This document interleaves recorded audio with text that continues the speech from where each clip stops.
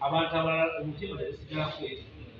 Tuli bande mu kwatibeta ne masonis okusobola omutima ogusigaddewo ne tukitwala n'amakwekwe mu bisiswere abeetaaga omutima omulala. Mutegedde bulungi.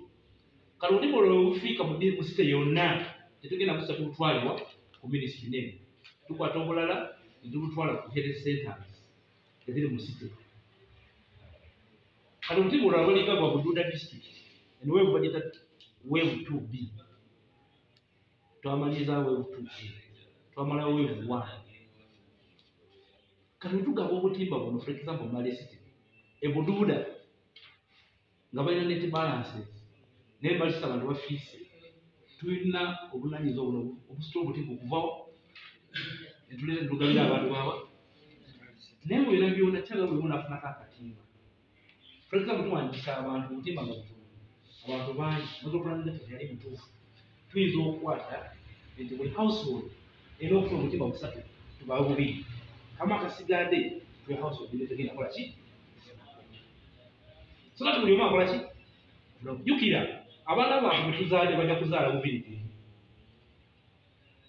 Abaana baffe bwe tuzaadde bajja kuba bafumbirwa mubiri. Lwaki balekali bafuba omusibe gw'ensiri nga omutimba bwe guli oyagala otwale munaana bulamba. Eri household tena kefunyewa. So njagala basaba nti kubiriza abantu tugenda kufuna public address ezamula okuwulira abantu babyetizi bagenda kuba batrainingibwa ku lunaku lwa Friday netutera okusomesa wa VHT. Ku Sande batandike emandi natukola mobilization ku Mande, then ku Lwokubiri which is 1st August obutimba bugabuwe. Obutimba bugenda bugabiwa nakwezi the first of after distribution abantu bajja kujja mu distribution points. Buli parish erina distribution points 3. Naye olwabwe twatwala budde bungi wali parishes endala zituludde nga zijja kwetaaga distribution points zibeereko nyingi, so that we can do things very fast and cheaply. Second, ejja kubeera ddeewo mop up.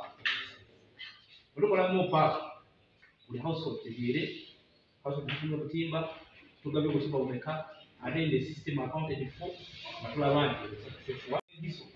Balina okumonitoringa obutimba obulungi butambulamu. That's why every parish ena store obutimba buli kujja.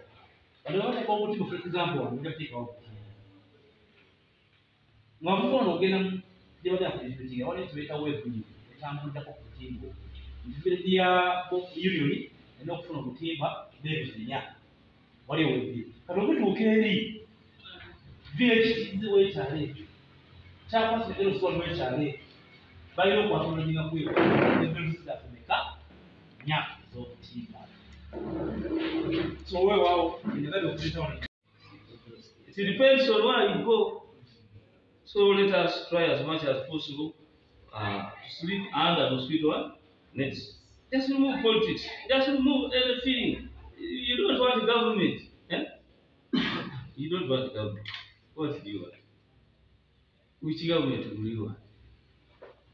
Because every time there is what? Opposition. So then can we put to the right use the nets given to us? Okay? Because I say ekintu ekituufu akatimba kano kakuteeka ku buliri n'okasabika ne kakola ki ensimbi ezitayingiramu si kakugenda kuteeka mu madinisa nga ki nga kateni. Buno obutimba si wagenda kola ki bubiika nkoko bamanyi okuteekako obutire ne bakuumira omwenge obutakola ki obutalya bintu by'abantu. Let us put this next to proper use.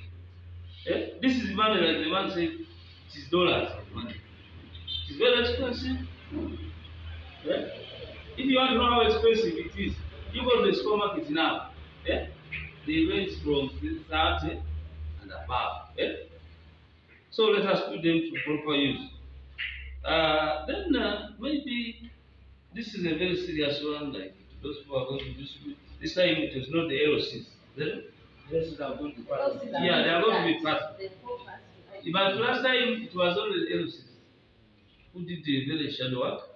We must agree. Yes. These people kept heaps and heaps of nets. Actually, they reached the extent of rotting in their houses where people are not using them. But I'm very happy this time. We are using the diesel, the gisos, everywhere. The security is from this time is involved. And there's no way we are going to see misuse of government. So let us put the things properly. Yeah? But last time, LOCs were taking them, and to the extent that they were selling them. Yeah? Which are the extent of selling it? 3,000? 2,000. And you who didn't get a free one, you are buying. Please, can you be one user of government? So that if you see somebody selling a net, the government net, then what? They make an alarm. Good police, come to us so that we arrest these culprits. Okay? But according to the system I've gone through, this time it may be very hard to have the leftovers.